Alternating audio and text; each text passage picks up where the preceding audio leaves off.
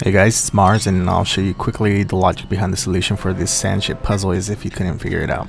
So if you notice the wheels on the ground, they will have red paint on them, which is pretty much means that this is the top part of the wheel. So if you look at the number of handles painted red on the wheels, this will tell you which order they go in. So the first wheel has one red handle and the second one has two red handles, and so on.